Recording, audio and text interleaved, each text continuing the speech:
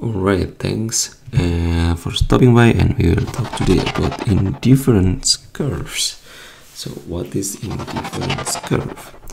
Some of you may be not a native English, so you're confused like what is indifference curve like me. I'm not a native English, so I was confused. But what is it means? Indifference curves mean like there is no difference. Okay. And what does it mean there is no difference? Because we will talk about your preferences. We've been talking about budget constraint in buying stuff that you like, but we haven't talked like actually what is your utility, what makes you happy and what you prefer. Because look, you are as individual here. It's A. And there is another individual here. Let's say B. For example, A rather choose Coke more than burger, and B rather choose burger, for example. And every person have preferences, and this is why when we going to one of our course about economics related with what's that course, neoclassical economic, that everyone have their preferences and individual is the driver of the economics. Okay, so let's put it here, indifference curve, and let's come back again to the curve that we already made before, which is related with the Coke and the burger. So let's say like this. You have a line, and this is the line that you were showing before, that we have it before, okay? This is the line that, let's say, the same price for 1, 2, 3, 4. For burger, each of burger will cost you, for example, $20, and for each Coke costs you $5.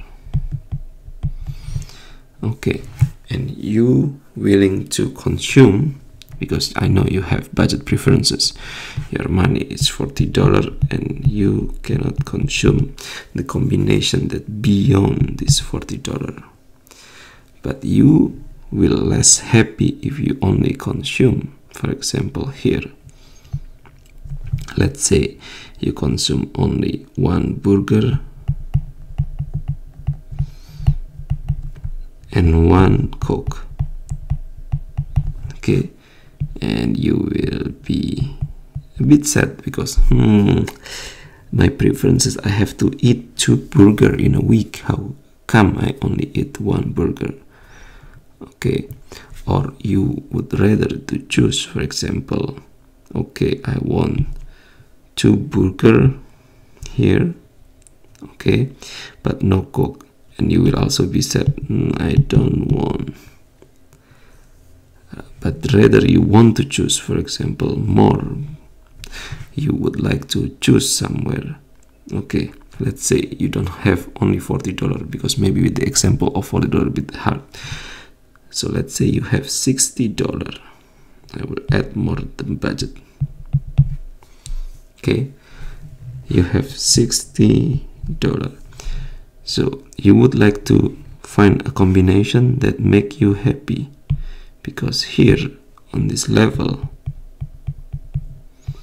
you're not so much happy.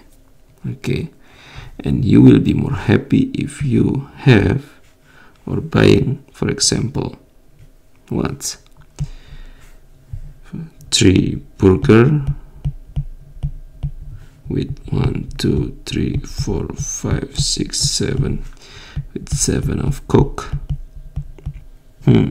Here you are more happy. Now let's say like you don't have a budget constraint and you're just thinking like what's thing that make me happy, and here the concept of indifference curve coming. For example, let's say you are happy with this amount of 7 Coke, with only one burger, and we pull the line like this, and this is the line that make you happy. Why we call it indifference? Because for you there is no difference, that you consume 7 Coke and 1 burger with 4 burger and 1 Coke. So in this level you are happy. Okay, let's move it. You are happy. Look, all this happy smile. Here is your preferences. Okay, all of them make you happy. And here is the level that you are unhappy and you want to, you try to avoid this. So in the next course we will talk about, like, so if this part is make you happy and this is not make you happy, where it should meet, and why also the curves look like this instead of the line, because here is indifference curve, and this because you are happy in the way that anything's going bigger in a burger or in a Coke. It will be different like this. For example, there is a line, and this is, for example, homework, the amount of homework, for example, and this is, for example, the amount of your social job. I know some people like it, but rather some people doesn't really like it. The curve will not look like this, but the curve will more look like this. Oh, that's the point. Okay, this is something that you don't like, so this is the utility that you like, and this is something that utility that you feel you worsening by the amount that it's getting higher and higher. Okay, so after this we will talk about budget constraint meet with the indifference curve. Hope it's helped, and keep following the next course.